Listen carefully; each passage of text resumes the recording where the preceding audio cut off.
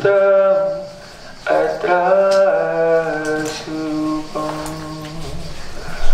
rupam taschagrajamuri purim maturim goshvatim Radhakundalvagirivaram O Radhikamarvasam Raptoyas Ratitakpaya Sri Guru Dhammatos Gurave Gaurachandraya Radhikaya Tiraya Krishnaya Krishna Bhaktaya Tad Bhaktaya Namo Namaha Anandavilamaya Vikahaya He Mabhadavat Chami Sundaraya Tasmai Mahaprema Rasa Pradaya Chaitanya Chandraya Namo Namaha Chaitanya Chandraya Namo Namaha Chaitanya Chandraya Namo Namaha Bhakta-vinda aparadalakse Chidasgamaditaram Namati Sita-maitam Sharanam Prapadam Vaindenu Nasti Charanaravidam Vaindenu Nasti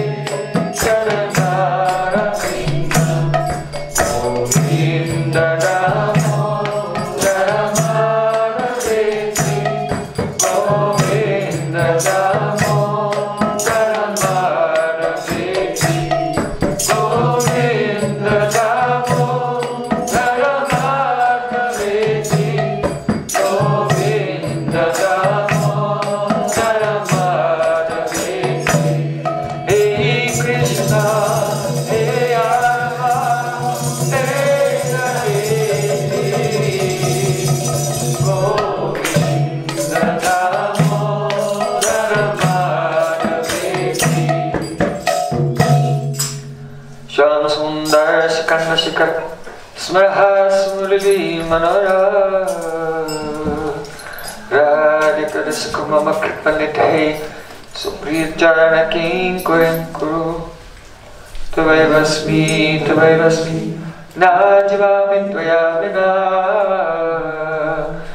Iti Vikyaya Devi Tam Nama Charantikam.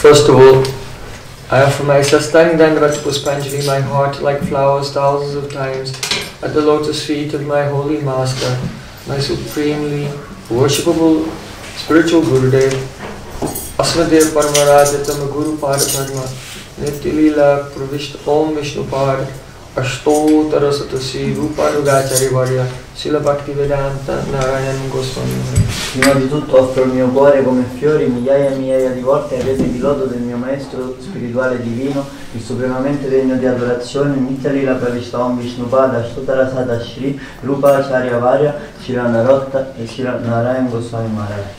Secondly, I offer my pranam thousands of times at the lotus feet of my Guru's Guru, to Srila Prabhupada, and to all the great spiritual masters in our line of gurus going back thousands of years to Sri Krishna himself. Poi offro il mio omaggio al maestro del mio maestro, a Srila Prabhupada e a tutti i grandiosi maestri della linea disciplica che va indietro fino a Sri Krishna stesso migliaia di anni fa. And finally, I offer my pranam to all the assembled Vaishnavas and Vaishnavas Infine offro il mio omaggio a tutti voi Vaishnava e Vaishnavi.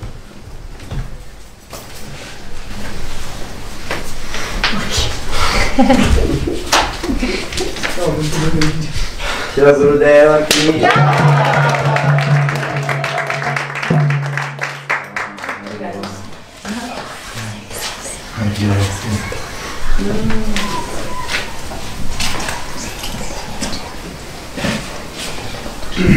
Oh, this kirtan that we have just sung, it was composed by my spiritual master. Questo kirtan che abbiamo appena cantato fu composto dal mio maestro spirituale.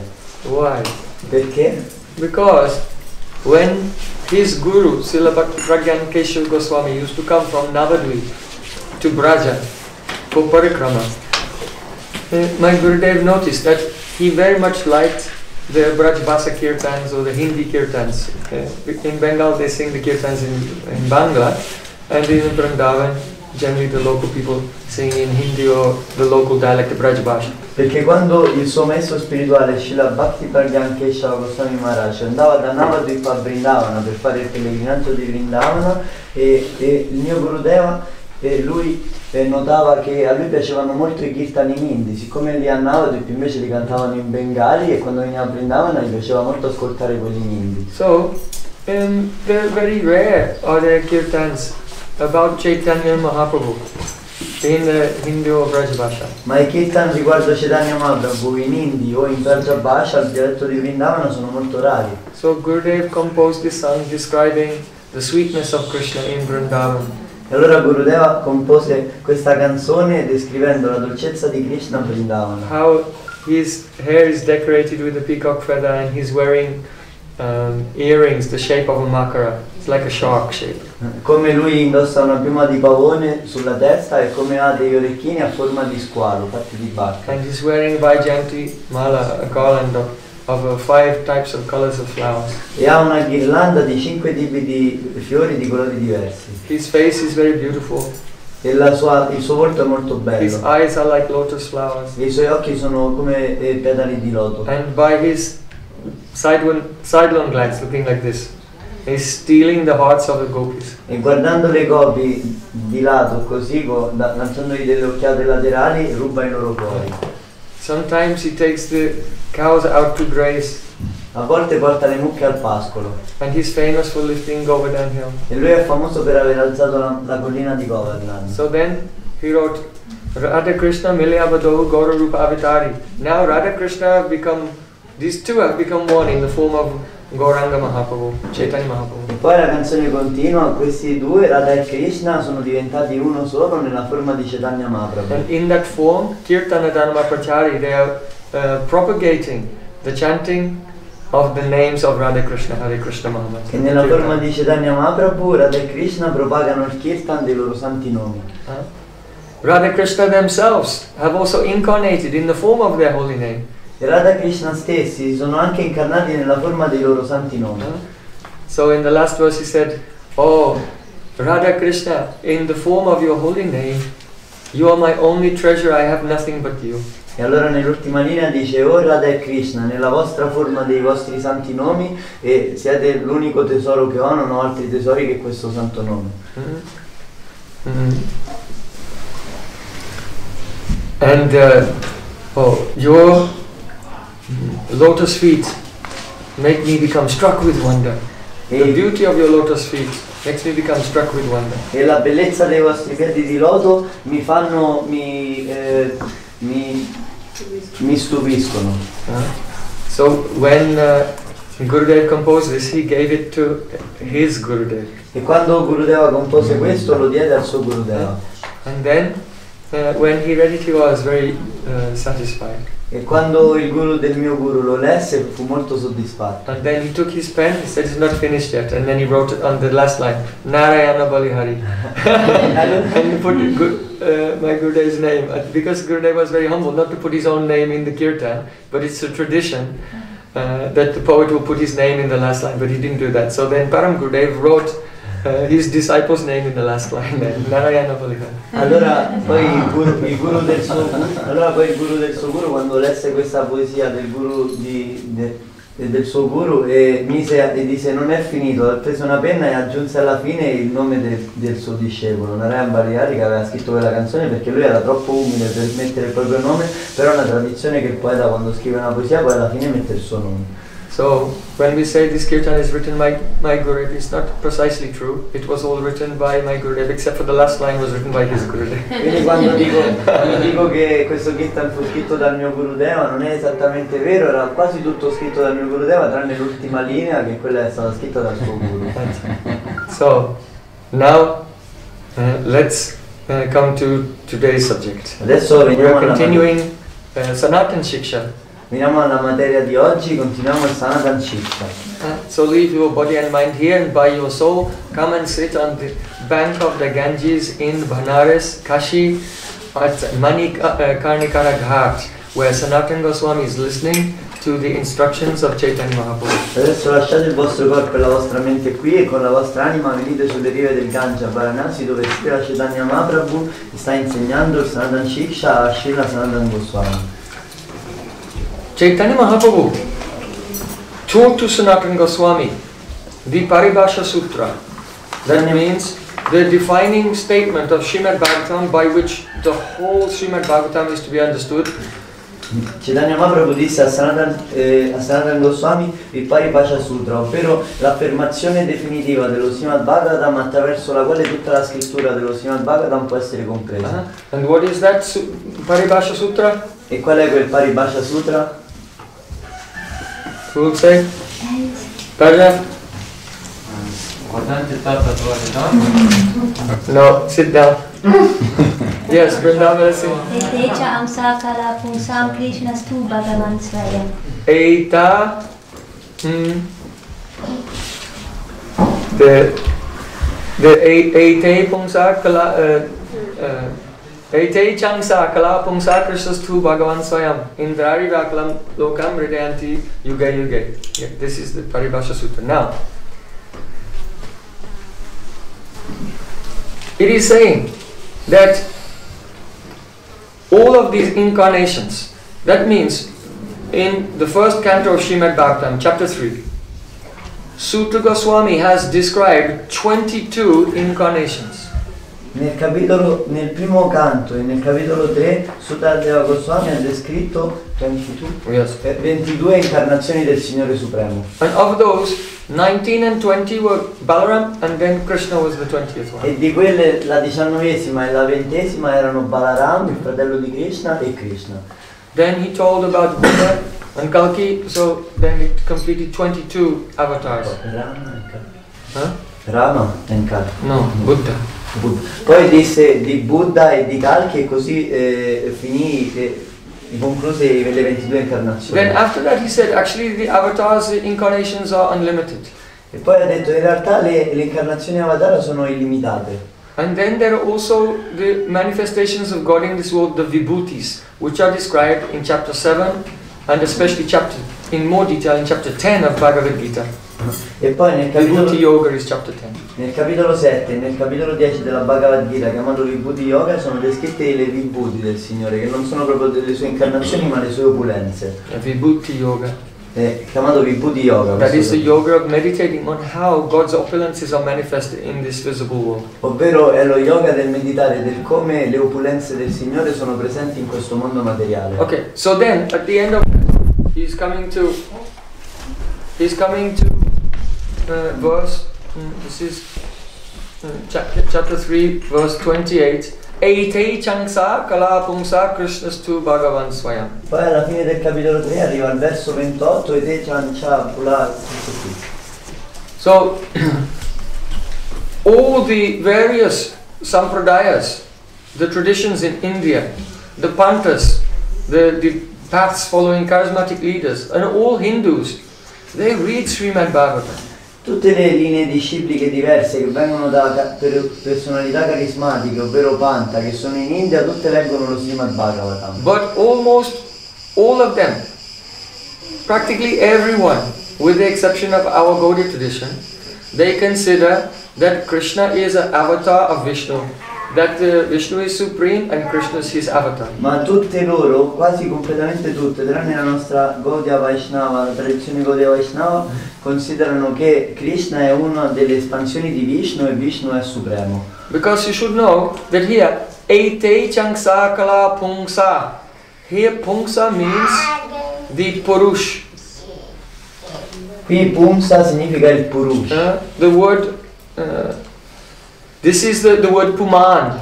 In the genitive singular case becomes Pungsaha. Questa è la parola Puman che nel genitivo singolare diventa Pumsa. So it's the genitive singular case of the word Puman, which means Purush. Quindi è il genitivo singolare della parola Puman che significa Purush. The Purusha avatars are three. Gli avatara Purush sono tre.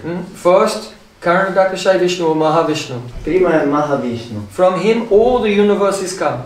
Da lui tutti gli universi emanano. Then he expands himself and enters in one form into each one of the universes as Garbhodakashayi Vishnu. Poi lui si espande ed entra in ognuno degli universi con una forma chiamata Garbhodakashayi Vishnu. And then he expands again into each atom and into the heart of each living entity, that is the Kiradakashayi Vishnu. Poi si espande di nuovo dentro ogni atomo e dentro nel cuore di ogni entità vivente come Kirbhodakashayi Vishnu. So the Paramatma or the Purush has three aspects. Quindi il Paramatma, chiamato anche Purusha, ha questi tre aspetti. As Mahavishnu, he is the Paramatma of the totality of all the universes. Come Mahavishnu, lui è il Paramatma, l'anima suprema della totalità di tutti gli universi. As Garbhodakashayi Vishnu, in many forms, he is the Paramatma of the individual universes. Come Garbhodakashayi Vishnu, lui invece è in tante forme l'anima suprema di ognuno degli universi materiali. That is the second Purush. E quello è il secondo Purush. Then,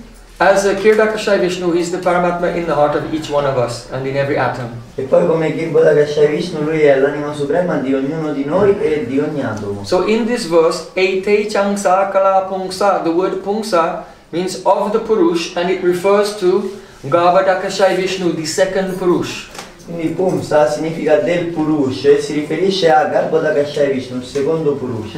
So Ete means these, all these incarnations that have been described previously in the list. E te significa questo, ovvero tutte queste incarnazioni che sono state descritte prima in questo capitolo dello Srimad Bhagavatam. Then Cha, the word Cha means and all the avatars which have not been described. Because there was one verse that says actually they are unlimited, not only 22. E poi la parola Cha significa perché intende dire anche tutti gli altri avatara che non sono stati descritti, perché c'è un verso in questo capitolo che dice che in realtà gli avatara sono infiniti, non solo 22. So then Ete Cha Angsa. Angsa means the expansions of the Purush, Garbhodakashayi Vishnu. Ansa significa espansioni del Purush, Garbhodakashayi Vishnu. So there are Angsas, his direct expansions, and there are also avatars which are expansions of his expansions also. Quindi ci sono le espansioni e ci sono anche avatara che sono espansioni delle espansioni. So Ete Changsa Kala. Here Kala means the Vibhutis. Qui Kala intende le vibhuti, le opulenze. So Ete Changsa Kala Pungsa, all these avatars, they are the expansions and expansions of expansions of the Purush, Garbhodakashayi Vishnu, the second Purush. Quindi questi avatara sono le espansioni delle espansioni delle espansioni del secondo Purush, Garbhodakashayi Vishnu. Then Krishnastu Bhagavan Swayam. E poi dice Krishna Stu Bhagavan Swayam. So all the other sampradayas are also reading this verse. Tutte le altre sampradaya anche leggono questo verso. And they interpret it this way, that Bhagavan but Bhagavan Swayam, the Supreme Lord, is Krishna. E interpretano in questo modo che il Signore Supremo Bhagavan Swayam è Krishna. Meaning that the Supreme Lord is Krishna. That means Krishna comes from Bhagavan.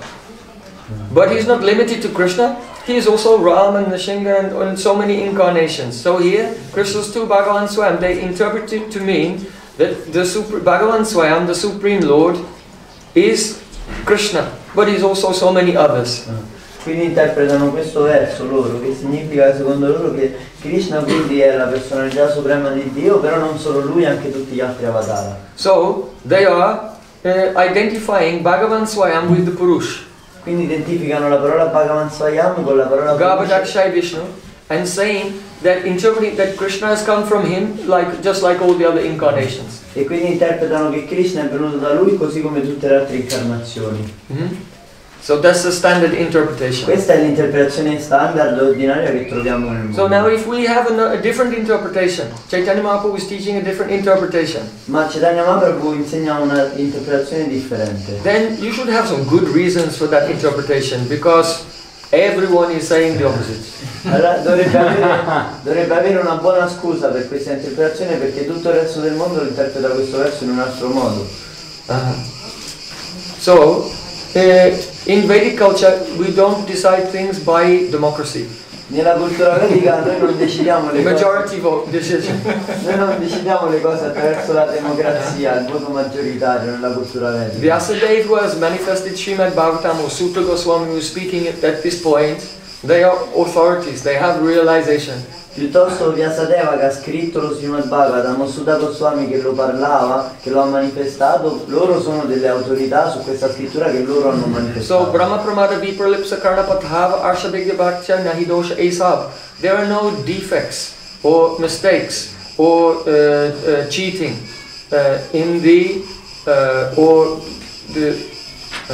defective perceptions in the sayings of authoritative saints like Vyasadeva or Sutta Goswami. E non ci sono difetti o illusioni o inganni o una percezione difettiva nelle parole dei santi che hanno realizzato la verità assoluta, come Srila Vyasadeva che ha scritto i Veda. So let's examine this verse, because it's the Paribhasha Sutra of the whole Srimad Bhagavatam. It's very important to understand it deeply. Allora adesso analizziamo questo verso, perché siccome il Paribhasha Sutra è l'affermazione definitiva dello Srimad Bhagavatam, è molto importante analizzarla in profondità. What does it mean that all the avatars come from the Purush? Cosa significa che tutti gli avatar e le incarnazioni del Signore vengono dal Purush? It means this, that the various avatars, those who descend to this world, they have their own planets in Vaikuntha.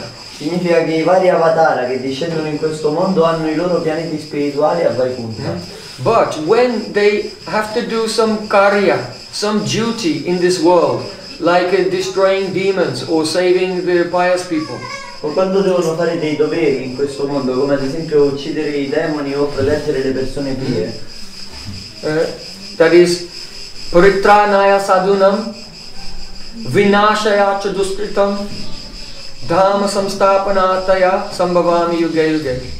Protecting the pious people and destroying demons. Proteggere le persone pie e distruggere i demoni, questo fa Vishnu. So then, at that time, those various forms in the spiritual sky, they enter into the body of Garbhodakashayi Vishnu. Allora in quel momento in cui devono fare quel dovere lì, tutte queste incarnazioni del Signore Supremo che sono nei mondi spirituali a Vaikuntha entrano dentro Garbhodakashayi Vishnu. Because he is the form of God who is responsible for the creation of the individual universes. So if avatars go into a particular universe, they enter into that Garbhodakashayi Vishnu and then they come from him, do their lila and enter back into him. Perché siccome lui è colui che crea gli universi individuali, allora ogni volta che un avatar dal mondo spirituale viene in quell'universo individuale ci viene passando attraverso quel Vishnu. Understand? So therefore he says, Eite Changsa Kalapungsa. All of these avatars, they are expansions and expansions of expansions and vibhutis of the Purush, second Purush Garbhodakashayi Vishnu. Per questo si dice che questi avatar sono le espansioni delle espansioni e le vibhuti, le opulenze del Garbhodakashayi Vishnu, il secondo Vishnu. Now, Krishna's tu Bhagavan Swam. Tu is avyai, that means indeclinable word, and it means like but or however. Tu invece Krishna's tu Bhagavan Swam, tu significa però oppure nonostante questo. So tu introduces either a change of subject or a subject, an idea which is contrary to what was said in the previous sentence. Quindi tu It's like this and this, but. Quindi tu introduce o un cambiamento di materia, della materia di cui si parla, oppure un'affermazione che appare contraddittoria a quella della prima. So just on the strength of the word tu, we cannot say all the incarnations are coming from the Purush, but Krishna is also coming from the Purusha. Understand? The two would make no sense. Quindi se questo verso direbbe tutte le incarnazioni vengono dal secondo Purusha, Garbhodakashayi Vishnu, però anche Krishna viene dal Garbhodakashayi Vishnu, allora non avrebbe senso mettere quel però perché farebbe comunque parte di quegli avatara. So two is introducing us to some new idea which is contrary to the previous statement. Quindi questo tu già da solo ci indica il fatto che si sta introducendo una nuova idea che è contraria a quella della prima affermazione. So Bhagavan Swayam means referring to Bhagavan, God himself. Quindi Bhagavan Swayam significa riferito a Bhagavan, Dio stesso. That means that Bhagavan Swayam is God who is not a form of God because he has qualities which were imposed upon him or given to him, blessed by a higher form of Bhagavan. Quindi Bhagavan Swayam is not. Bhagavan Swayam non è una forma di Dio che riceve la propria energia da un'altra forma di Dio, perché significa è Dio stesso. Dio And it means that also here Mayavad philosophy of Shankaracharya is cut, because the impersonalists think that Bhagavan is Brahman, the light, covered with an upadhi, a designation of the Sattva Gun, or the Vidya Vritti of Maya. The knowledge potency of Maya, Sattva Gun, has covered some portion of Bhagavan, of Brahman, and that is Bhagavan. E questo verso destruttura anche l'interpretazione degli impersonalisti del Mayavad, del Mayavad di Shankaracharya, perché dicono che la forma di Dio è come il Brahman impersonale, solo che è limitato da una designazione, da una forma che viene dal Sattva Guna, mentre qui invece dice che Bhagavan è la forma originale e è Krishna. So Bhagavan Swayam indicates that Bhagavan is self-existent, self-manifested and not dependent on anyone or anything else. Perché la parola Bhagavan Swayam significa che Dio esiste a sé, è indipendente, non dipende da nessun'altra forma, quindi non può dipendere dal Brahman. Now Krishna's to Bhagavan Swayam. The correct interpretation is not that God himself is also Krishna, but can also be many other incarnations. It is that Krishna and only Krishna and no one else is Bhagavan Swayam. E la parola tu qui indica che non è che Bhagavan Swayam è Krishna, ma è anche ognuna delle altre incarnazioni che vengono dal Purusha, ma invece indica che Bhagavan Swayam è solamente Krishna. So how do we know that this is the correct interpretation and it's not the other way around? E come facciamo a sapere che questa è la corretta interpretazione e non l'altra? One reason we've given the force of the word tu. Un motivo l'abbiamo detto, che è il significato della parola tu, che introduce un pensiero diverso da quello detto nella prima linea. Now we'll give another reason. Adesso daremo un altro motivo. There is a grammatical rule in regard to the composition of a sentence in Sanskrit. C'è una regola grammaticale riguardo la composizione di affermazioni in sanscrito. And this rule you can find, it's in a text called the Tantra Vartika. E c'è in un testo chiamato Tantra Vartika. There he said, Anuvadam anuktvaiva na videyam udirayat. So it means that you should not state a predicate without specifying what is the subject of a sentence. Significa che non bisogna esprimere un predicato senza specificare il soggetto della sentenza. So in a Sanskrit sentence, you have to have the subject of the sentence must be something which is known. Quindi in una frase sanscrita il soggetto della sentenza deve essere qualcosa di conosciuto. And then the predicate is something which about that thing which is known that was unknown. E poi il predicato è una cosa riguardo quel soggetto conosciuto, una cosa che non è conosciuta di quel soggetto conosciuto. So the predicate is called videha, that which is to be known. Quindi il predicato si dice vidya, è quella cosa che deve essere conosciuta. And the subject is anubhad, that means something that's already been explained, you know it, and now we can use it as a subject and we can learn something about that. Mentre il soggetto è quella cosa che già abbiamo spiegato e già è conosciuta, e adesso partendo da quello possiamo utilizzarlo per spiegare un'altra cosa che non è conosciuta. Okay, let's give an example. Diamo un esempio. If you say a sentence, Lord Ram is beautiful. Se diciamo una sentenza, il Signore Rama è bellissimo. So you can understand this. Because you know Lord Ram. Possiamo comprendere questo perché conosciamo il Signore Rama. But did you know that he was beautiful? Ma sapevate che era Now the bello? sentence is explaining, yes, Lord Rama is beautiful. Questa sentenza spiega, sì, Rama è bellissimo. But what if I say, Giovanni is beautiful? Ma se dico invece Giovanni è bellissimo, Then how does it feel in your mind? How do you understand that? come lo comprendete nella vostra mente? You cannot understand it because you have no idea who I'm talking about. Who is Giovanni? Non potete comprenderlo perché non avete idea di chi stia parlando. Chi è Giovanni? So it's a rule in composition that when you have a subject, it should be known, and then the unknown thing, the predicate, can be added to that. So then when you hear the sentence, it's very clear to you. Quindi c'è questa regola grammaticale che quando fai una sentenza il soggetto deve essere conosciuto, così quando si applica un predicato a quel soggetto ci dice qualcosa su quel soggetto che conosciamo, altrimenti la frase non è chiara se non conosciamo il soggetto. So now look, let's come back to our Paribhasha Sutra. Adesso torniamo a quel verso, il Paribhasha Sutra. Eite pungsa kala, eite changsa kala pungsa. Eite means all these. So these are known because they were just listed. 22 avatars. Quindi ete chansaka la pumsa, ete significa questi, quindi questi sono già conosciuti al soggetto e chi sono tutti i 22 avatara che sono stati descritti in quel capitolo. So then there is the predicate. What you didn't know about all these avatars is Eite Chansakala Pungsa, that each and every one of them is a expansion or expansion of the second Purush Kavatakashai Vishnu. E quello che invece non sapevamo di questi, ovvero il predicato, è che loro sono espansioni delle espansioni, oppure vibhuti, opulenze del secondo Vishnu dei tre Vishnu, il Garbhodakashai Vishnu. So that is one kind of independent clause there. Now Krishna's two introduced, now there's another clause. Krishna's two, Bhagavan Swayam. Krishna is known because, so he is now, Krishna is the subject because he was also in the list as the 20th avatar. Quindi adesso poi c'è la seconda linea che, siccome la prima è chiusa così, la seconda è un'altra linea indipendente, potremmo dire, e ha un altro soggetto che è Krishna. Krishna stupa Bhagavan Swayam. But Krishna, who is known, now there's something about him that is not known, and he's going to say it, Bhagavan Swayam.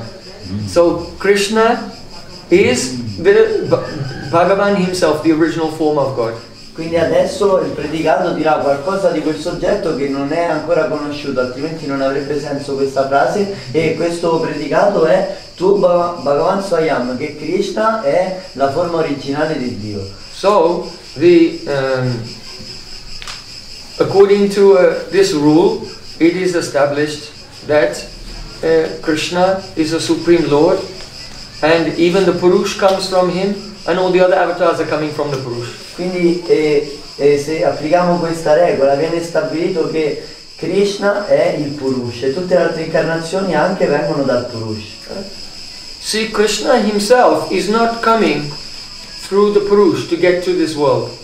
Krishna stesso non passa attraverso il Purush per venire in questa terra. Why? Perché? Because he actually does not descend from the spiritual world. Perché in realtà lui non discende dal mondo He spirituale. is already here, always in Vrindavan. Lui è già qui, sempre in Vrindavan. Only when his lila is not manifest, he's there, but he's aprakat. Solo che quando il suo passatempo non è manifesto, lui è lì, solo che è aprakat, non And è at the end manifesto. of when his lila begins, he becomes manifest, and when his lila finishes, then he becomes unmanifest again. E quando il suo lila inizia lui diventa manifesto e quando finisce il suo passatempo lui di nuovo diventa non manifesto. So he does not come from another place through the Purush, through Garbhodakashai Vishnu to get here. Quindi lui non viene da un altro posto, il mondo spirituale, attraverso il Purush per venire qui, ma è già qui.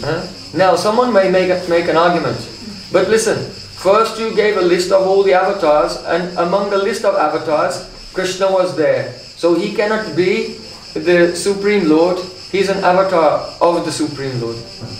Però uno potrebbe fare un argomento e ribattere che in questo capitolo sono descritti 22 avatara e Krishna è uno di quelli perché c'è in quell'elenco, quindi non può essere che è il Signore Supremo, ma è un avatara del Signore Supremo. Try to pay attention.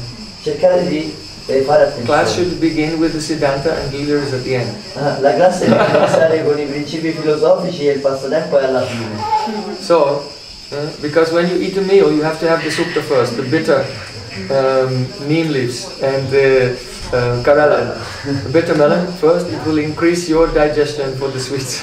Perché quando noi facciamo un banchetto, all'inizio dobbiamo prendere un qualcosa di amaro, non si inizia dal dolce, perché in questo modo renderà migliore la digestione. So our classes observe the rules of Ayurveda. Quindi la nostra classe osserva le regole dell'Ayurveda. Otherwise you may get indigestion. Altrimenti faremo un'indigestione And diabetes. e avere il diabete. So now, yes, so we are saying, someone may say, but first Sutta Goswami said Krishna is among the avatars. Quindi qualcuno potrebbe dire, ma Sutta Goswami ha appena detto nel capitolo che Krishna è in quell'elenco dei 22 avatar. So he must be an avatar. Quindi deve essere un avatar. So in that regard, our Vaishnavacharyas, they say, no, no, no. Ma i nostri acharya devoti dissero no, no, no. Because there's a rule in the Jaimini Sutras Perché c'è una regola nei Jamini Sutra that says, Purva Parye Purva Darabalyam Prakritivat. So this meaning from this sutra, from the Jainini Sutras, says that if there's a previous statement and then the later statement, then the later statement carries more authority. Questa regola dice che se c'è un'affermazione iniziale, poi una seconda affermazione e poi una terza affermazione, l'ultima delle affermazioni di quello stesso argomento sarà quella che ha più autorità. So then it says Prakritivat. So Prakritivat means just as in the performance of a yagya. Prakriti means the rules and regulations for the performance of a sacrifice. Come quando si fa uno yagya, un rituale sacrificale, ci sono delle regole da seguire. So this is a reference to one type of sacrifice, fire sacrifice, called Agnistoma. C'è una riferenza a un tipo di sacrificio del fuoco chiamato Agnistoma. The Agnistoma sacrifice lasts for 6 days. Questo sacrificio dura 6 giorni. And on the 5th day, then the priests, they have to leave the area of the fire sacrifice, the Yagyashala. E durante il quinto giorno tutti i preti devono abbandonare l'area del sacrificio del fuoco. So in a yagya there are 4 priests. In un sacrificio del fuoco, in un yagya, ci sono 4 preti. They're called the Hota, Udghata, Advaryu and Brahma. E sono chiamati in questi 4 nomi. So the first one, the Hota, he is the priest who recites who is expert in the Rig Veda. Il primo è colui che recita i Rig Veda, che è esperto in quel Veda. The Udgata is the priest who is expert in the Samaveda. Il secondo è esperto nel Samaveda. The Advaryu is expert in the Yajur Veda. L'Advaryu è esperto nel Yajur Veda. And the Brahma is expert in the Atharva Veda. E il Brahma, il quarto prete, è esperto nella Atharva Veda. So you have to have at least one Brahman who is responsible for mantras and procedures from each of the 4 Vedas. Quindi devi avere minimo un prete che diciamo ha prestigio, che conosce bene ognuno di questi 4 So there are some families in India they call Dvivedi, that means their family is expert in 2 Vedas, not one. Però ci sono altre famiglie in India che sono esperte in 2 Veda, non solo uno. And some are named Trivedi, their family is expert in 3 Vedas. E altre invece sono chiamate Triveda, che le loro famiglie addirittura sono esperte in 3 Veda. But my very dear close friend, Vishnuji Shastri, he's a Chaturvedi. From the families who are traditionally expert in all 4 Vedas. Ma il mio caro amico Vishnuji Shastri ki il mio caro amico Vishnu G. Shastraji, lui addirittura viene da una famiglia che è Chaturvedi, sono esperti nei 4 Veda, tutti e 4. If you come to our ashram in India, you will meet him. Se venite nel nostro ashram in India voi lo incontrerete. So, on the 5th day of the sacrifice, all the priests and their assistants, they have to walk out of the Yagyashala in a straight line, like a line of ants, with each one holding on to the cloth of the one in front of him. E durante il quinto giorno di questo sacrificio questi 4 preti devono uscire, devono abbandonare il luogo del sacrificio e fare una fila come delle formiche tenendosi l'uno per il vestito di quello davanti. This is the ritual and they have to leave very quickly. Questo è il rituale, devono abbandonare il posto molto velocemente. So that as they're leaving there's a chance that someone may slip Quindi or falter in their steps. mentre se ne vanno c'è la possibilità che uno di loro inciampi o scivoli. So there's a rule that if the priest, the Udgata, as he's coming out quickly, if he slips, then you have to do a prayasthita, that means an atonement, of not giving any dakshina, don't give any donation to the priest at the end of the sacrifice. E c'è questa regola che dice che se cade l'Udgata, uno di questi 4 preti, se scivola lui, allora deve fare un pentimento che in pratica non può accettare le donazioni. So the Udgata also has an assistant called a Pratiharta. E lui ha anche un assistente, chiamato in questo modo. So if the Pratiharta, if he slips on his way out from the sacrifice, then you have to give in dakshina at the end of the yagya everything you own. Mentre se scivola lui, l'assistente di questo che si chiama Pratiharta, l'assistente dell'Udgata, se scivola lui, allora c'è un altro tipo di pentimento che se scivola lui bisogna dare tutto quello che si possiede come donazione a lui. Okay, so now the question comes. Adesso viene la domanda. What would happen if the Udgata and the Pratiharta, they both slip? Cosa succede se entrambi di loro scivolano? Because then you have to give nothing and also give everything. So how can you do that? Perché in quel caso dovresti non dargli niente, però allo stesso tempo dargli tutto. Quindi com'è possibile? Come fai? So Jaimini Sutras, this means the Mimamsa Sutra, the rules and regulations, how to perform sacrifices, they explain what should you do, how do you decide how to do the prayasthita or the atonement in the sacrifice, if both of them slip. Quindi nei Jamini Sutra, che significa i sutra sulla grammatica del Purva Mimamsa, lì c'è scritto cosa bisogna fare in quel caso. So the solution is Purva Pariye Purva Daurbalyam Prakritivat, which means that whoever is the last one to slip, that takes precedence over the first one, and you follow that rule. Che l'ultimo che è inciampato, si segue la regola per l'ultimo dei due che è inciampato. So because this is a principle that the last one takes precedence over the previous one, therefore even though the Krishna was given among the list of the 22 avatars, because Sutra Goswami at the end said Krishna's tu Bhagavan Swayam, you have to accept that. Quindi siccome l'ultimo dei due, l'ultima affermazione oppure l'ultimo avvenimento è quello che prende più importanza rispetto al primo, allora quando Sutta Goswami descrive 22 avatara, però alla fine dice Krishna stu Bhagavan Swayam, quella che è la conclusione finale, bisogna accettare quella. So that's the fourth reason. Questa è la quarta ragione. Sorry, third reason. La terza ragione. Okay, now the fourth reason. Adesso la quarta. Why our Chaitanya Mahaprabhu's interpretation of Srimad Bhagavatam is the correct interpretation. Perché l'interpretazione dello... And all the other sampradayas, they are quite wrong. No democracy. perché l'interpretazione di Chaitanya Mahaprabhu è quella corretta e tutte le altre sampradaya hanno alquanto torto, nessuna democrazia qui, nonostante sono molte loro. So, that is that there is a rule that a direct statement, here the word is Shruti. Here Shruti doesn't mean Veda, but here the word Shruti means a direct statement has more authority over Prakaranam. Prakaranam means a statement which is understood due to its context. Si dice che un'affermazione diretta ha la priorità rispetto a un'affermazione che è sottintesa in base al contesto. So because the description of Krishna and Balaram comes in the context of a list of avatars, siccome la descrizione di Krishna e Balarama viene dal contesto di una lista di avatara, so on the basis of Prakaranam context, you can say Krishna is avatar. quindi sulla base di quel contesto puoi dire che Krishna è uno degli avatara. But Krishna's tu Bhagavan Swayam is a direct statement. Ma invece Krishna stu Bhagavan Swayam è un'affermazione diretta. So the rule here, the rule of exegesis, interpretation, is the direct statement takes precedent over the context.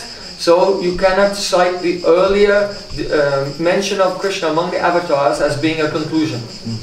Ma qui la regola grammaticale dell'interpretazione dice che un'affermazione diretta ha la priorità rispetto a quella dovuta da un contesto, quindi il fatto che Krishna era nell'elenco, nel contesto degli altri 22 avatara va bene, però dopo se c'è un'affermazione diretta che dice che lui invece è il Dio originale, quello prende il sopravvento rispetto all'altra che è dedotta dal contesto. That is the fourth reason. E questa è la quarta Now, fifth ragione. reason. Adesso la quinta. So Krishnastu Bhagavan Swayam is the 28th verse. Krishnastu Bhagavan Swayam è il 28esimo verso del capitolo. But in the first verse Ma nel primo of verso this chapter 3, di questo capitolo 3, there he says, Jagrihe Purusham Rupam Bhagavan Mahadadibihi. The meaning is, when Bhagavan wants to create the universe, then he expands as the Purush. Jagrihe Purusham Rupam Bhagavan Mahadadibi, and the Mahatattva and all the elements are enfolded within that Purush, Mahavishnu, and then from him come all the universes, in the first verse. E nel primo verso di questo capitolo viene detto che il Bhagavan, lui si espande nel Purush, in Mahavishnu, e all'interno di questo Purush c'è il Mahatattva e tutti gli altri elementi materiali, e quando lui manifesterà gli universi, questi universi sono fatti di quegli elementi che prima erano al suo interno. So now it is admitted that the Purush comes from Bhagavan. Quindi qui viene ammesso che il Purush viene da Bhagavan, But it doesn't say who Bhagavan is. ma non dice chi è Bhagavan. So then, in the 28th verse, Poi, nello stesso capitolo, però nell'ultimo verso, Ete Changsa Kala Pungsa, all the avatars have come from the Purush, Krishnastu Bhagavan Swayam. But Bhagavan Swayam is Krishna, and that Bhagavan Swayam is the Purush. That cannot be the correct interpretation, because it was already said earlier that the Purush is the expansion of Bhagavan. You see? So the contrary explanation cannot be correct because of what was stated earlier. Però nell'ultimo verso viene detto che tutti questi 22 avatara vengono dal Purush. Però Krishnastu Bhagavan Swayam, però Bhagavan è Krishna. Quindi non potrebbe significare che Krishna è uno di quegli avatar oppure che Bhagavan è il Purush, perché nel primo verso già era stato affermato che il Purush è un'espansione di Bhagavan e Bhagavan invece è originale rispetto a Mahavishnu. So now there is another rule of interpretation from Mimamsa Shastra. Adesso c'è un'altra regola dell'interpretazione dal Mimamsa Shastra, It is called Sadlingam. che è chiamato Sadlingam. That when you interpret a passage from the scripture, there are 6 symptoms that should be identified, and on the basis of those 6 symptoms, if you put them together, you can understand whether your interpretation is correct. Che quando c'è una scrittura da interpretare il significato di quella scrittura ci sono 6 lingue oppure 6 sintomi, e se una persona identifica tutti questi sintomi all'interno della scrittura, poi in base a questi sintomi può comprendere qual è la chiave per interpretare quella scrittura. Does anyone know the Sadling? Qualcuno conosce i Sadling? Yes, Swana knows everything. Swana conosce tutto. Upakram? Upakram, upasanga. Yeah, Upakram upasanga rababhyasa purvata phalam artavad upatischa lingam tatparya nirnayaha. So the first one is called Upakram Upasangha. That there should be a point of commonality between the opening statement and the closing statement of either the book, the poem, or the passage within a text. Quindi il primo ling, ovvero Upakram Upasangara, significa che ci deve essere una connessione tra il primo verso e l'ultimo verso, e può essere di una scrittura o di un canto o di un capitolo o anche solo di un verso. So in this passage, which is within the 3rd chapter, it begins with the Jagrahe Purusham Rupam Bhagavan Mahadadivi. That from Bhagavan the Purushas come, and now in this verse, Ete Changsa Kala Pumsan Krishnastu Bhagavan Swayam, the Purush and Bhagavan are both mentioned. So here the commonality of Upakram and Upasangha is the mention of 2 things, the Purush and Bhagavan, in both. Quindi noi se prendiamo questo capitolo, questo passaggio di Veda che descrive questi avatara, c'è il primo verso e l'ultimo, e il primo verso di questo passaggio dice che da Bhagavan viene il Purush, e l'ultimo verso invece dice che tutti gli avatara vengono dal Purush, però Krishna è Bhagavan. Quindi qui già vediamo che c'è un punto in comune, che si parla di Bhagavan e del Purush. But the first one said that the Purush is the expansion of Bhagavan. Ma il primo verso dice che il Purush è l'espansione di Bhagavan. So what is unknown, the Purush is known Krishna is known, but there's a predicate which is unknown, and that is that Krishna's tu Bhagavan Swayam. Krishna is the Supreme Personality of Godhead, and it cannot be the Purush, because the Purush was mentioned as being different in the first verse.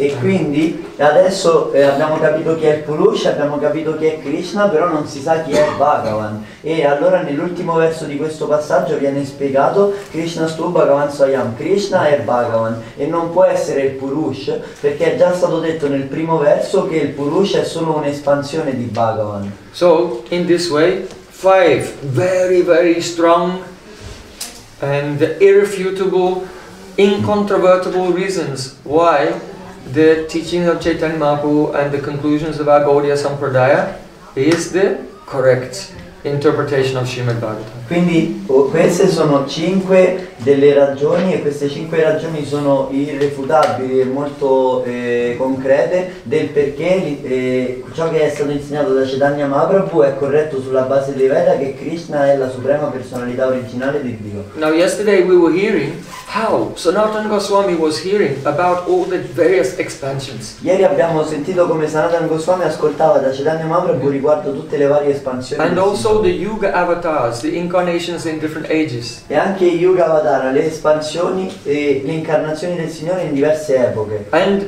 Sanatana Goswami was pressing Chaitanya Mahaprabhu again and again. Can you explain a little bit more detail about who is the avatar for Kali Yuga?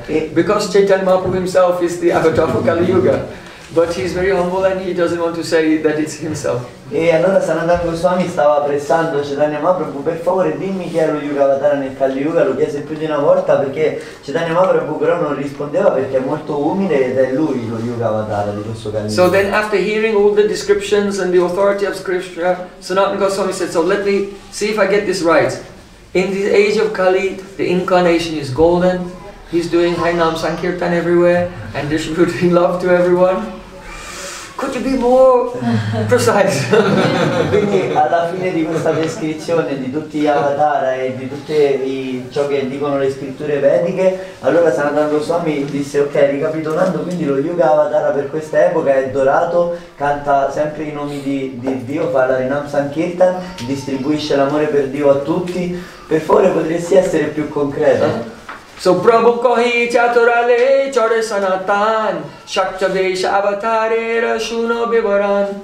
Mahaprabhu said, "O Sanatan, give up all your cunning tricks, and listen, now we're going to discuss the Shaktavesh avatars." Allora Chaitanya Mahaprabhu disse: oh Sanatana Goswami, lascia perdere tutti questi trucchetti, tutti questi discorsi, adesso continuiamo la discussione, passiamo a un altro soggetto dello Shaktavesh Avatar. So Mahaprabhu did not want to mention himself directly, just move along, nothing to see here.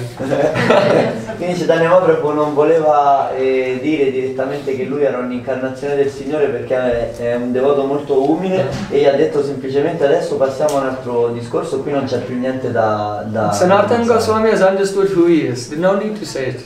Sanatana Goswami aveva già compreso che era lui, quindi non c'era bisogno di dirlo. Then, after describing the Shaktavesh avatars, Chaitanya Mahaprabhu said, Krishna, being the original Supreme Lord, has pastimes in 3 ages: Balya, Pauganda and Kaishor.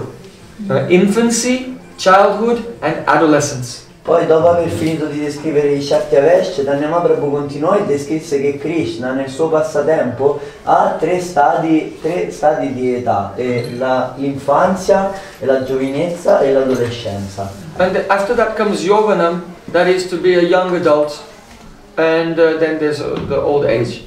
So Krishna comes to the end of Kaishor, but he never becomes fully into the adult stage, the young adult stage. E lì in teoria dopo ci sarebbe l'età giovane adulta e poi ci sarebbe la vecchiaia, ma Krishna dopo essere arrivato verso la fine dell'adolescenza non passa mai ad essere un giovane adulto, ma rimane sempre in quell'età lì. So Krishna's Kaishor Avasta, the stage of being adolescent, that's his eternal age. Quindi nello stadio di adolescenza è l'eterna età di Krishna. Everyone wants to be a teenager. Tutti vorrebbero avere questa età per sempre. Why? Perché? Because God is a teenager. Perché Dio è a Forever. questa età, per sempre. È sempre sotto i 20 anni per sempre. So now question comes, if the Supreme Lord is never changing. If the absolute truth is unchanging, then how can he be a baby and then be a boy and then be an adolescent? Allora però qui viene una domanda: se la verità assoluta è senza trasformazioni perché è eterna, allora come fa lui a essere prima un neonato, poi un bimbo e poi un adolescente? So Chaitanya Mahaprabhu said, first of all, you should know that all the pastimes of Sri Krishna are nitya, eternal. Allora Chaitanya Mahaprabhu gli disse: prima di tutto devi sapere che tutti i passatempi di Krishna sono nitya, eterni. For example, when Krishna is born, and then when he's only 6 days old, the witch Putana tries to kill him, but Krishna delivers her and sends her to Golok. Ad esempio quando Krishna ha 6 months? 6 days. Quando Krishna ha 6 giorni di età, il demone Putana tenta di ucciderlo, ma Krishna la manda all'altro mondo e le dà la liberazione. Then after that, he liberates the demon Trinavarta, Shakatasur and so on, and these pastimes are going on. E poi nei suoi passatempi continua sempre, spesso vengono dei demoni per tentare di ucciderlo e lui fa la stessa cosa con tutti loro. Now, someone can say, oh, but the absolute truth is beyond time. E qualcuno potrebbe dire: ma la verità assoluta è oltre il tempo. But Krishna, when he's 6 days old, he does this pastime. When he's 1 month old, he does this pastime. When he's 6 months old, he does this pastime. And so he has past, present and future. So Krishna cannot be the absolute truth. Però invece Krishna, noi vediamo che lui ha 6 giorni, fa questo passatempo, poi a un mese c'ha un passatempo diverso, 6 mesi ha un passatempo diverso, quindi vediamo che c'è un passato, un presente e un futuro. Allora però la verità assoluta, siccome è al di là del tempo, Krishna non può essere la verità assoluta per questo motivo. So Chaitanya Mahaprabhu said, no, it's not like that. When Krishna does the pastime, say, of the killing Putana in this universe, when it disappears here, it appears in another universe. And he does it there, and then another universe, and another universe. So each and every pastime is existing eternally in one universe or another.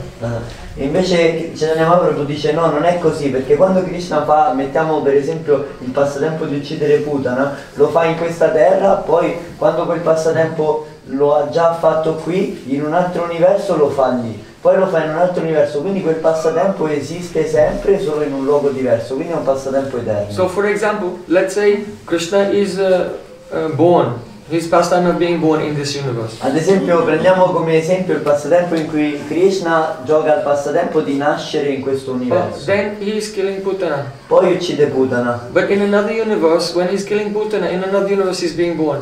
Ma mentre lui uccide Putana in un altro universo, lui sta facendo lo stesso passatempo che aveva fatto 6 giorni prima di nascere. Then in this universe, perhaps he's being bound by Mother Yashoda. E forse magari in questo universo è arrivato il punto del passatempo in cui lui viene legato da Madre Yashoda. In that universe where he was being born, then he has killed Putana and the next pastime is going on. Invece nell'universo in cui lui era nato, adesso sta uccidendo Putana e dopo arriverà il prossimo. So remember, passatempo. from when Mahavishnu is breathing, millions of universes come out from his body. Quando Mahavishnu respira, milioni di universi escono dal suo corpo. So each and every pastime is doing a tour of all the universes. Quindi ogni passatempo di Krishna fa un tour di tutti gli universi.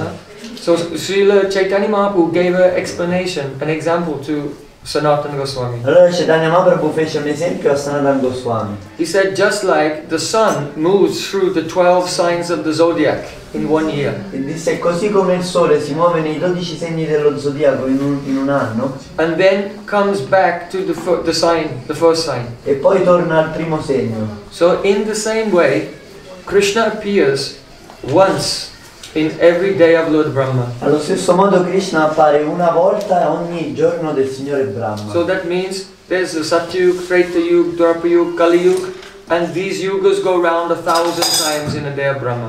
Un giorno di Brahma significa che c'è Satya Yuga, Dwapara Yuga, Tetra Yuga e Kali Yuga, e queste 4 epoche fanno un ciclo per 1000 volte, e questi 1000 cicli di 4 epoche sono un giorno di Brahma. So in a Dwapar Yuga, at the end of Dwapar Yuga, in the 28th cycle of the 7th Manvantar, Krishna appears in this world. Nel 28esimo ciclo del 7° Manvantara, alla fine del Dwapara Yuga, Krishna appare in questo mondo. And that appearance then goes to another universe, another universe. So he's appearing in all the universe, and it takes him exactly 1 day and night of Brahma to go through all the universes and get back again. So he arrives at the same time in the next day of Lord Brahma. E poi lui da lì continua a farlo in ogni universo e ci mette esattamente un giorno di Brahma per tornare al primo universo dove era apparso 1000 cicli di 4 epoche prima, quindi appare ogni giorno di Brahma. So Krishna appears at the exact time, Astavingsa Chatura Yuga Dwaparera Shesh Brajara Sahai Krishna Lira Prakashe. In the 28th millennium of the 7th Manvantara period,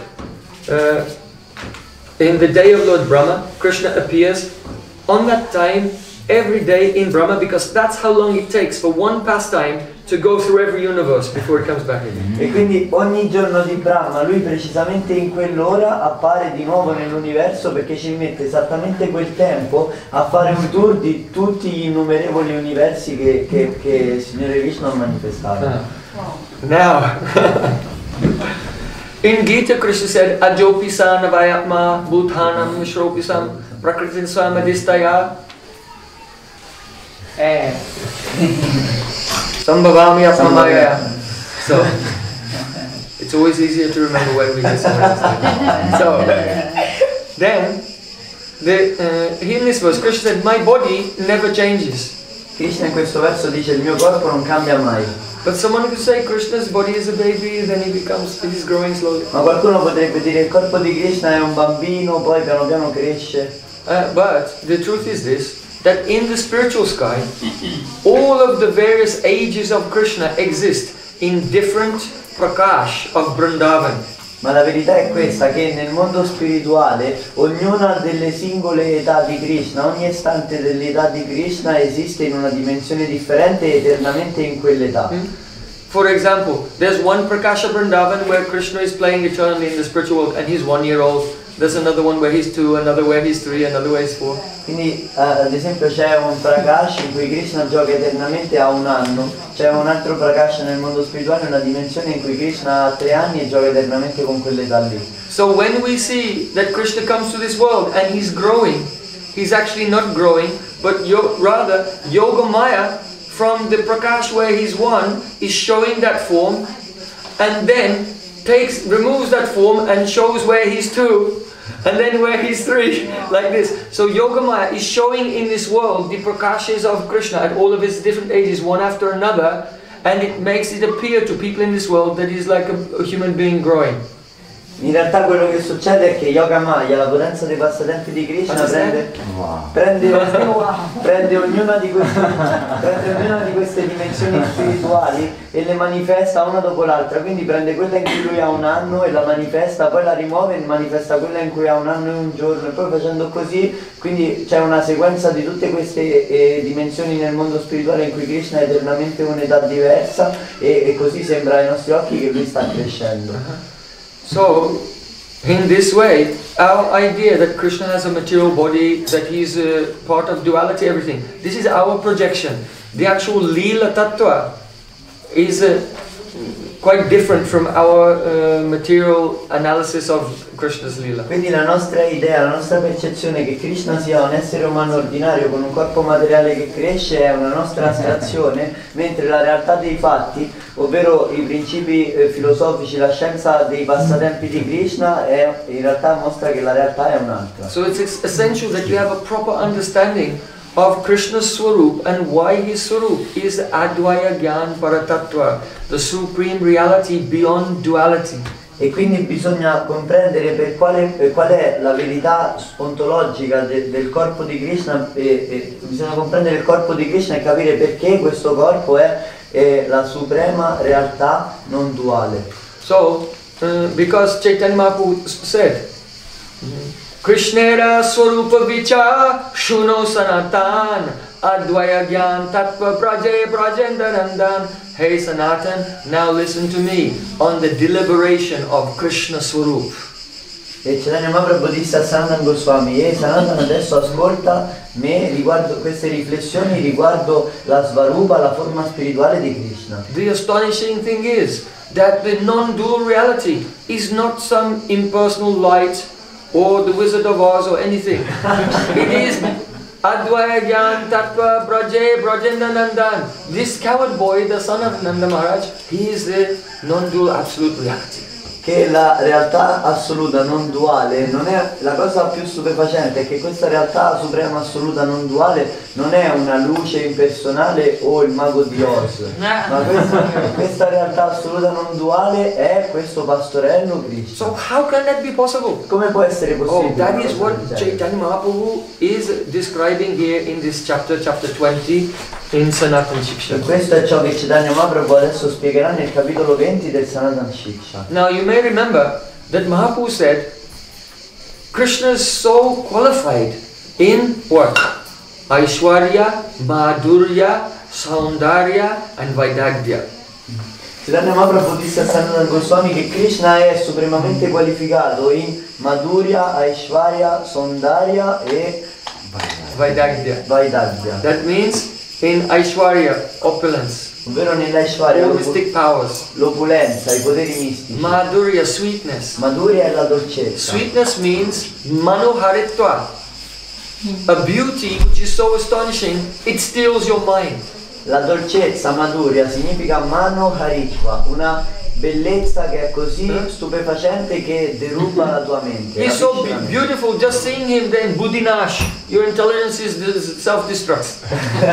E lui è così bello, ha una bellezza tale che solamente nel vederlo l'intelligenza fa Buddhinash, si You autodistrugge. can't even think. Non puoi neanche pensare. You forget your own name even. E dimentichi persino il tuo That's nome. called Madhurya, a sweetness which steals your mind. Questo è chiamato Madhurya, una dolcezza che rapisce completamente la There tua are the mente. definitions. I'm just telling you the definitions from the point of view of the gopis. Vi sto solamente dicendo le definizioni dal punto di vista delle gopi.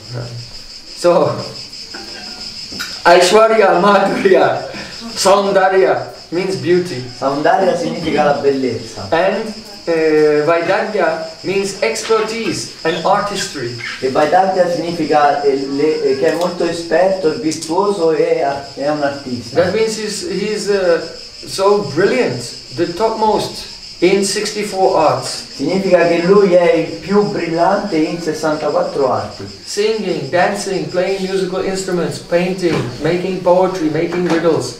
Danzare, cantare, fare delle poesie, suonare gli strumenti, Decorating himself, decorating a room, all kinds of things. pitturare, decorarsi, All decorare these arts. i luoghi, tutti i tipi di arte. Radharani is actually better than him, but Krishna is. Radharani, Among all the forms of Bhagavan, he is the best at all of these things. Radharani in realtà è più brava di lui in queste cose, però tra tutte le forme di Bhagavan Krishna è il più bravo. So, Aishwarya, Madhurya, Saundarya and Vaidagya, this is more in Krishna than in any other avatar. Quindi queste qualità sono più presenti in Krishna che in qualsiasi altro avatar. So he is not avatar, he is avatari, the source of all avatars. Per questo motivo lui non è avatara ma è avatari, l'origine di tutti gli altri avatar. So, Chaitanya Mahaprabhu told Sanatana Goswami that Krishna in Vrindavan is even so attractive that even Krishna himself, outside of Vrindavan, is attracted to Krishna of Vrindavan. E Chaitanya Mahaprabhu ha spiegato al Sanatana Goswami che Krishna a Vrindavana è talmente attrattivo che persino Krishna stesso fuori da Vrindavana rimane confuso e attratto nel vedere Krishna dentro Vrindavana. So what example did Mahaprabhu give? E quale esempio diede Who Mahaprabhu? remembers? Chi ricorda? Yes, Nico. The theater play. Yes, yes. L'opera teatrale. And that is very astonishing. Why? Because it wasn't that Krishna of Mathura was attracted to Krishna of Vrindavan. Krishna of Vrindavan is so beautiful that even a Gandharva pretending to be Krishna in Vrindavan was attracted to Krishna in Mathura. But we can say because of the devotion of Narad, who had directed the drama, and the Purnamasi Devi who had composed the drama, that the Vrindavan Swarup had manifested there. And Mathura's Krishna was seeing that and he was attracted.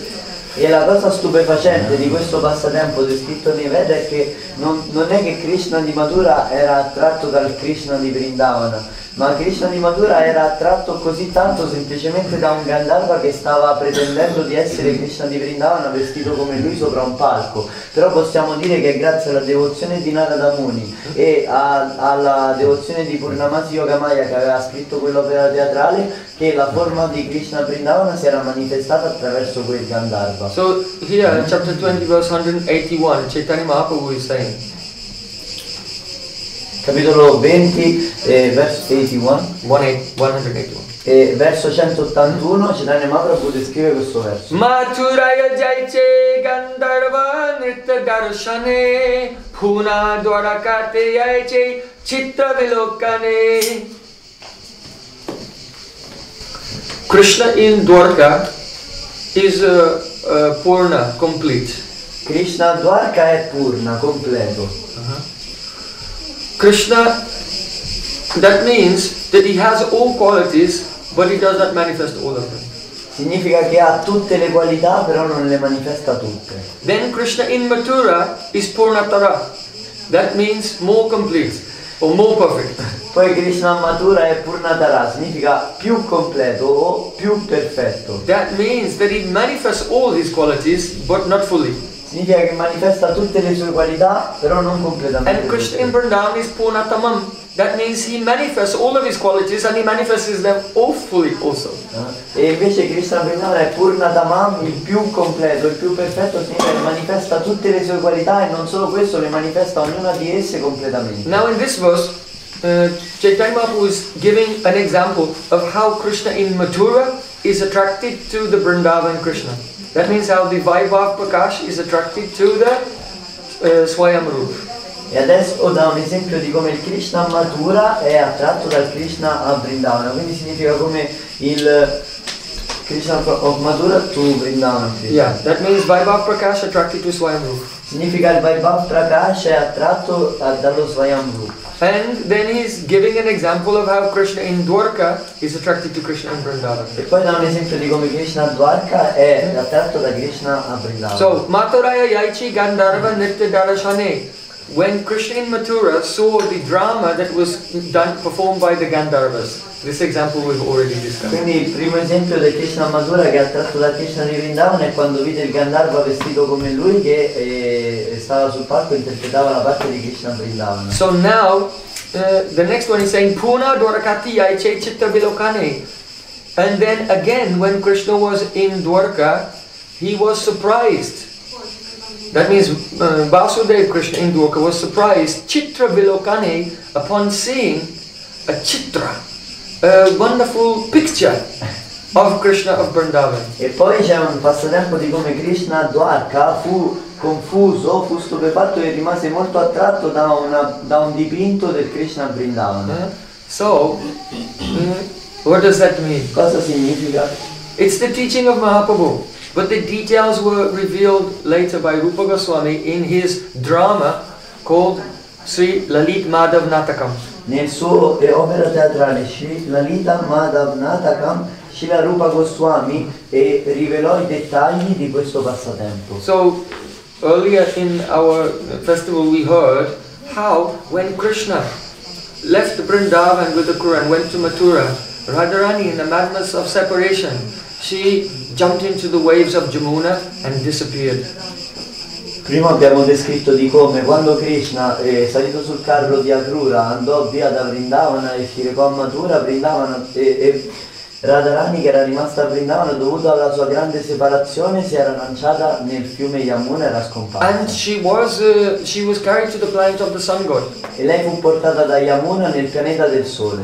So later one king named Shatrajit, he was worshipping the sun god and the sun god blessed him by giving him a daughter and that was Radharani. E allora più tardi c'era un uomo che stava facendo il puja, stava adorando il dio del sole e il dio del sole lo premiò dandogli una figlia e questa era Radharani stessa. And because Shatrajit had made some offense by speaking some rumors which were not true about Krishna, so he sent his daughter Satyajit to go to Dwarka to become the wife of E lui siccome because he'd made some offense by speaking some rumors about Krishna which were not true. So to apologize, he sent his daughter Satyabhama, who is really Radharani, to Dwarka to be married to Krishna. E allora siccome Chitrajit, quest'uomo, aveva fatto un'offesa a Krishna senza volerlo, aveva diffuso dei rumori su di lui che non erano veri, quando si rese conto di questo, per scusarsi mandò a lui in sposa sua figlia Satyabhama, che di fatto era Radharani, che era quella figlia che gli era stata data dal Dio del Sole. So Krishna was known as Dwarkadish,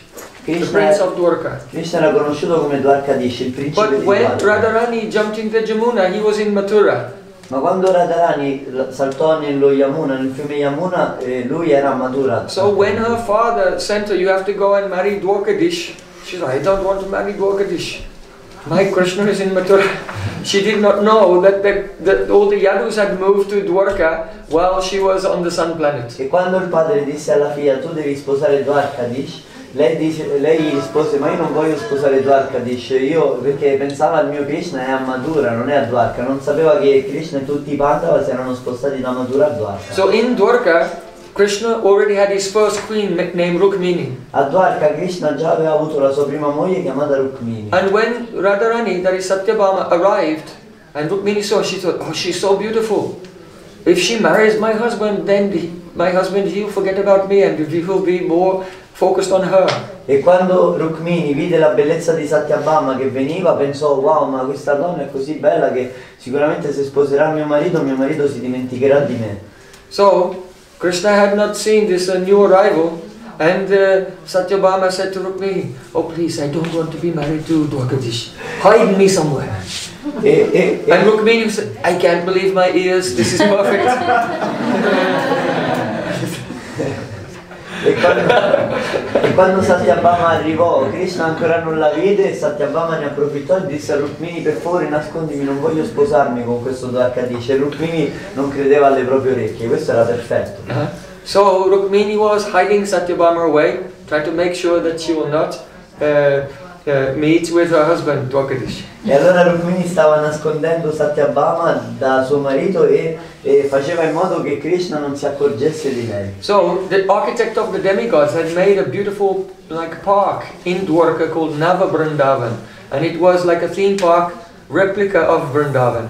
E gli architetti of Indra, Architect of the Devatas, yeah. E gli architetti dei Devata, dei dei, fecero un bellissimo giardino per il palazzo di Dwarka. Questo giardino si chiamava Nava Vrindavana, ovvero era come un parco a tema, una replica di Vrindavana. So Radharani was being hidden there along with the goddess of that Nava Vrindavan, that is not Brinda Devi but her expansion Nava Brinda. E allora Radharani fu nascosta lì insieme a la dea Vrindadevi, ma non proprio la dea Vrindadevi, ma la sua replica per quel parco che era Nava Vrinda. But once Krishna, he went into that garden. Ma un giorno Krishna andò in quel giardino. And it's a very long and very beautiful and moving pastime. Ed è un passatempo molto lungo e commovente. But we'll just come to the point that is being made here, that is eventually, by chance, Radha and Krishna they met. E eventualmente per caso Radha e Krishna si incontrarono. And there was a very beautiful pastimes in the Nikunjas, the forest bowers of the Nava Vrindavan. E c'erano dei bellissimi passatempi lì tra Radha e Krishna, tra i kunja di Nava Vrindavan. And after their loving pastime, then usually Krishna, he likes to decorate Radharani's hair and make a crown of flowers for her. E dopo i passatempi amorosi di Radha e Krishna, a Krishna piace decorarla con dei fiori, decorarla, truccarla, fare una corona di fiori. So, but since Krishna had seen Radharani last, he'd been in Gurukul and he'd learned from his teacher in Gurukul, Sandipani Muni, the 64 arts, and one of them was how to make beautiful crowns from jasmine flowers. E Krishna adesso però era stato, dopo essere andato via da Vrindavan, era stato nella Gurukula, nella scuola, e aveva imparato come fare una corona con dei fiori di gelsomino. So Krishna said to Radharani, now I can make such crowns like I never made for you before. Allora Krishna disse a Radharani, adesso posso fare una corona di fiori per te che prima non ero in grado mai di fare. Just wait right there, I'll go and pick some jasmine flowers, I'll be right back. Aspettami qui che vado a prendere dei fiori di gelsomino e torno. So then Krishna came out of the kunj and he was picking some jasmine flowers, very choice, perfect ones, to make the crown. Allora Krishna uscì dal kunja e stava raccogliendo dei fiori di gelsomino molto attentamente, sceglieva solo i perfetti. And there was one big rock there of jewels. E c'era una grande roccia di gioielli. Chintamani. Cintamani. And Krishna was picking the flowers, completely concentrating on Radha Seva. E Krishna stava raccogliendo i fiori completamente concentrato sul servizio a Radha. And he just glanced and he saw his own reflection in the jewels. E lui si girò e vide il proprio riflesso in uno dei gioielli. So Krishna absorbed in Radha Seva means Vrindavan Krishna. Quindi Krishna assorto nel Seva Radharani significa il Krishna di Vrindavana. Siccome stava facendo quel Seva era il Krishna di Vrindavana. So now he was Dwarkadish, but he'd gone into that bhava of Vrindavan and he saw his reflection in the jewels. Quindi lui era il Krishna di Dwarka, però siccome adesso era entrato in quel sentimento di servire Radharani, era uguale al Krishna di Vrindavana e vede se stesso con quel sentimento attraverso i gioielli. How did Krishna feel at that time? E come si sentì Krishna in quel momento? What did he say? E che disse? Oh, Mahaprabhu taught to Sanatana-Shiksha. Mahaprabhu lo disse a Sanatana-Shiksha. Aparikalita purva kaschamatkar-kari spurati mamagariyan esha madhurya puryam hayamahamapi hanta prekshayan lubda cheta sarabhasamupabhoktam kamaye radhikeva. He said, who is that person? Disse, chi è quella persona? Who manifests even more sweetness than me? Che manifesta persino più dolcezza di me. When I look at him, then I become overwhelmed with an intense eagerness and I want to embrace him like Radharani does. Quando l'ho visto sono stato preso da una grande bramosia e volevo abbracciarlo come fa Radharani con me. So, this is not only proving the superiority of Vrindavan Krishna over Dwarkadish Krishna. E questo prova non solo la superiorità del Vrindavan Krishna rispetto al Krishna di But this is Dwarka, also the seed of Gaura Lila. ma è anche il seme del Gaura Lila, il passatempo di Chaitanya. Because it is Krishna's intense desire to experience his own sweetness from the position of Radharani that causes Krishna to appear as Sri Chaitanya Mahaprabhu. That means his three types of greed: Sri Radhaya, Pranaya, Mahima, Kitrishovani Eva. Ma è anche perché è il seme del passatempo di Chaitanya Mahaprabhu, perché è la bramosia di Krishna di fare esperienza della propria dolcezza dal punto di vista di Radharani, che lo porta a prendere questa incarnazione di Chaitanya Mahaprabhu in cui è Krishna ma col mondo di Radharani. So by this discussion of the supreme position of Krishna even over his expansions, Chaitanya Mahaprabhu is not only illustrating Krishna's superiority, but how embedded in that superior sweetness of Krishna is the seed of his own Sarup. Because that Krishna, that person instructing Sanatana Goswami, is that very Krishna who is now tasting his own sweetness in the mood of Radharani as Chaitanya Mahaprabhu. Quindi in questo insegnamento a Sanatana Goswami, Chaitanya Mahaprabhu non solo This is very rich. There's no literature anywhere like Chaitanya Charitamrita. non solo sta dimostrando sulla base dei Veda la superiorità del Krishna di Vrindavana rispetto al Krishna di Dwarka, ma sta esprimendo, sta rivelando qual è uno dei semi, uno dei motivi delle bramosie che aveva Krishna per cui lui prese questa incarnazione di Chaitanya Mahaprabhu, che è poter assaporare la propria dolcezza attraverso gli occhi di Radharani. Sachinandan Gauri ki Bale Vrindavan Hari Lal ki Saniwal ki Jai Jai Sri Radhe Gaur Premanandi Shri Gurudeva ki Now here Puna Dwarakati Yaiche Chicha Vilokane has another confidential meaning. Non c'è nessuna scrittura così artisticamente bella e piena di queste cose come il Chaitanya-Charitamrita, e adesso c'è un altro verso con un altro significato. But we'll explain it in the afternoon. E lo spiegheremo nella